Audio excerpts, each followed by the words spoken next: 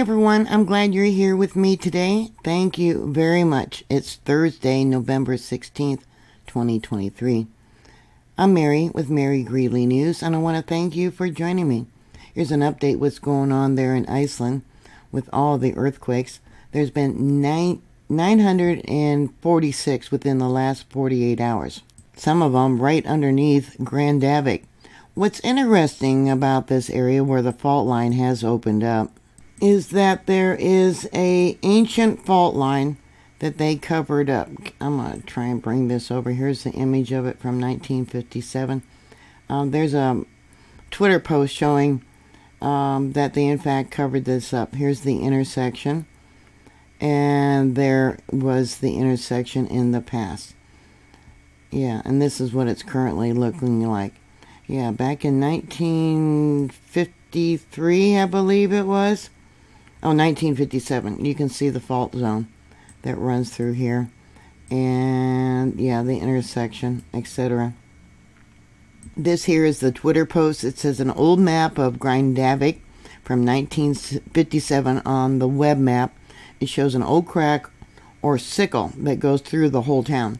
We compared this to a drone video that was taken of the same area, and the damage is on top of the old crack. There you go. Bet you didn't know too that this was an area of a temporary magnetic pole reversal that occurred about 190,000 years ago. An excursion is where there's only a temporary magnetic pole reverse, and after maybe as short of a time as 200 years to maybe 7,000 years, the magnetic poles will reverse back to their original location. Could this be what's going on again up there in Iceland? Now, I've talked about magnetic pole reversals, how there would be signs of increased earthquakes, volcanic activity, things like that. This here is a map taken several years ago, and it shows the magnetic anomalies.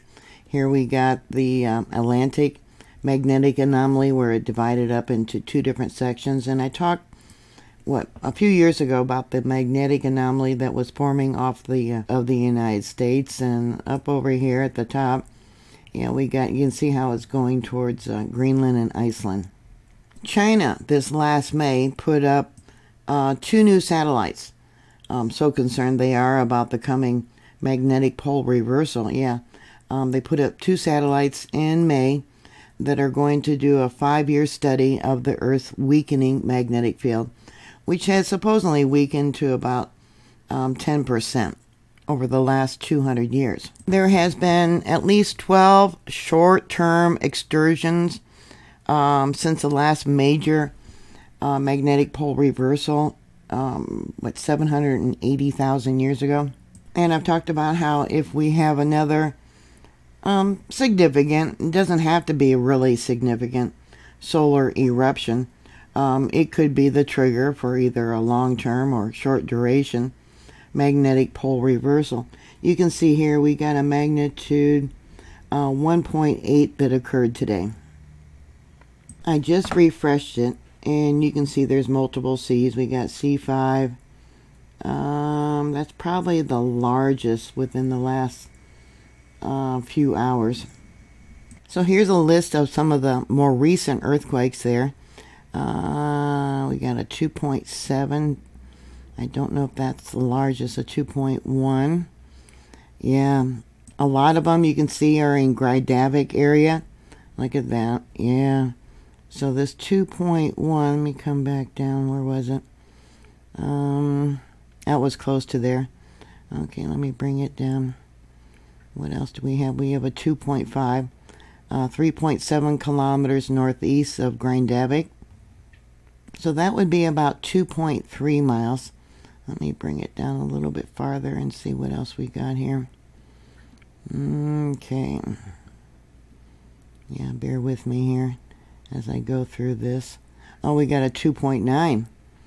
Yeah, almost a 3. 3.4 kilometers northeast of Grindavik, right there. And do we got? I got a video too I can show you of some damage to the inside of one of the homes there in Greeley.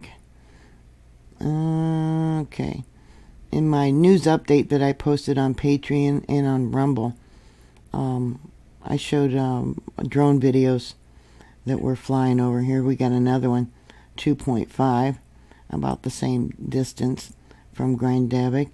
What else? So 2.4, that's in another location. Okay, looks like the 2.9 might be the largest. I could go through this. There's, let's see, let me pull this up. 960 earthquakes, and then we got the map. I don't know if you can see that. Most of them been off over here. Alright, here's the video. It starts out. I don't know if you want me to make it larger for you or not, but you can see the cracking all the way through the house. He's looking through the wall and the ceiling, door frames, and more of the ceiling, cracks going all the way through the ceiling of his home. Yeah, they built in an area that they probably didn't know had ancient fissures. I'll show you a video also of some reporters looking right down in the fissures. I'm surprised that they're allowing reporters in this area. Looks like a bed there. That must be a bedroom. In the cupboards, look at that. Yeah, everything has moved. Yeah, that's a bedroom. Let's see. It's a lengthy video that they're documenting the damage to their home. The poor people. Wow. Yeah. They're probably allowing people because Iceland gets their tourism because of all the volcanic activity. But like I said, with the weakening of the Earth's magnetic field, are we seeing early signs of a magnetic pole reversal? Maybe a temporary one or a long-term one. The damage that it would cause to the Earth, it would strip away our ozone if we had a CME off the sun. I'll look at this some more. I'll go into the damage that the Earth would be affected by with the damages. Look at the floors actually dropping. You can see, yeah, the space at the bottom of the edge of the flooring there that he just showed. Yeah, poor people. The Iceland Basin Excursion is the most frequently recorded geomagnetic excursion, having been widely recorded in sediments from the Atlantic and the Pacific Oceans. And it goes on to the areas. But what I want to point out here is the path that this temporary magnetic pole reversal took. And it says that it tracks southward through Africa and the Atlantic realm with apparently a rapid return path through the western Pacific, clustered in the South African or Africa South Atlantic. That's where we got the anomaly. During the onward path, and in the Northwest Pacific during the return path, and perhaps during the initial phase of the excursion. So here we have Africa, where we have currently the anomaly, the two where the blobs broke up, and we got the weakening of the magnetic field, and it went up through here and then came back basically the same path. Now here it talks about the Iceland Basin event, which occurred, they said, about 186,000 years ago, and it lasted for about 7,000 years. So you would have effects upon the Earth for 7,000 years. Luckily for right now, the Earth's magnetosphere, the ionosphere, and the atmosphere do a great job in protecting us from most hazards that may come off from the sun and space effects. But if a CME arrives during a time when our magnetic shields are down, it can produce geomagnetic storms, which in turn can cause anomalies and disruptions to the modern conveniences we have come to rely on. Not just the animals who depend on the magnetic field to know which way to fly and migrate. It also would induce currents in long wires like power lines, potentially leading to widespread blackouts in extreme cases. Some of you might remember that on March 13th, 1989, a powerful geomagnetic storm triggered a major power blackout in Canada and left 6 million people without electricity for 9 hours. That flare disrupted electrical power transmission from the Hydro-Quebec generating station and even damaged some power transformers in New Jersey. A similar event would disrupt water and wastewater distribution centers, perishable foods and medication production, heating and air conditioning and electrical lighting systems, computer systems, telephone systems, and communication systems, including disruptions in airline flights, satellite networks, and GPS service, public transportation systems, fuel distribution systems, and fuel pipelines, and basically all electrical systems that do not have backup power.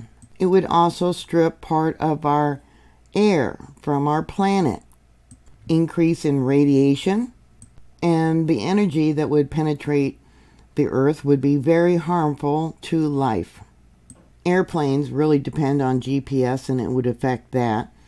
Knowing where to land, I think, would be highly important. And there's many types of animals that depend on that magnetic field to know where to migrate to, such as birds, fish, sea turtles, and other types of animals. Our magnetic north has shifted from moving at about 10 miles a day to about 34 miles a day. There's also speculation that the Last Chance event, which occurred between 42,000 and 41,000 years ago, what caused the last glacier period. That short-term magnetic pole reversal lasted approximately 250 years. The loss of the geomagnetic shield is claimed to have contributed to the extinction of the Australian megafauna. I did a report about that a while ago. Those of you that follow me will remember when I showed the trees that were affected by that event, and the extinction of the Neanderthals and the appearance of cave art. I fell upon another cave art where they were painting themselves with red ochre, and it was speculated that the red ochre would protect them from the sun's intense rays and the radiation. This latest solar event you can see here is only going to skim by the side of the Earth, and if you watch down here at the bottom, you'll see how it'll pass us. It's not going to be any type of impact on the Earth. Right there, see that? I'll give you a link to this. It says ancient kauri trees reveal a turning point in Earth's history 42,000 years ago. Ionized air, which is a great conductor for electricity, would also have increased frequency of electrical storms. Unfiltered radiation from space rips apart the air's particles in the Earth's atmosphere, separating electrons and emitting light and producing ionization. Somewhat said one of the professors who did this paper. The ionized air fried the ozone layer, triggering a ripple of climate change across the globe. Researchers theorize that the dramatic environmental changes may have caused early humans to seek more shelter. That could explain the sudden appearance of cave art around the world, roughly around 42,000 years ago. We think the sharp increase in UV levels, particularly during solar storms, would suddenly make cave very valuable shelters. Yeah, and they talk about the red orca handprints may signal it was being used as sunscreen. Remember, I was talking about that. A technique still used today by some groups. So something to think about. Are we going to be going into hopefully a short-term excursion? I'm all tongue-tied, I'm sorry. But will it be a signal for a longer event? I don't know. Yeah, I bet you not very many of you heard about this Iceland Basin event. So what are your thoughts? Put your comments down below. Thank you very much for watching. Thank you for support. Yeah, thank you very much. I got some PayPal contributions this week. Yeah, you know who you are. Thank you so much. I appreciate it. Please stay safe, and I will talk to you later.